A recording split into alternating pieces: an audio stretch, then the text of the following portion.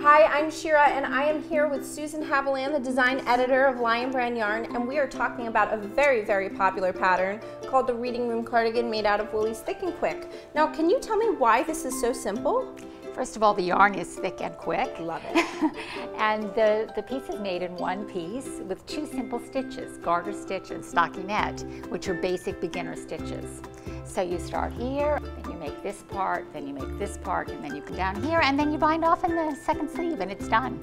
Except for a little bit of sewing, but not too much. So you're telling me this is worked in one piece? Yes, that's right. I love it. Here we are, Shira. We folded this, and you can just seam it here and here on both sides, and it's done.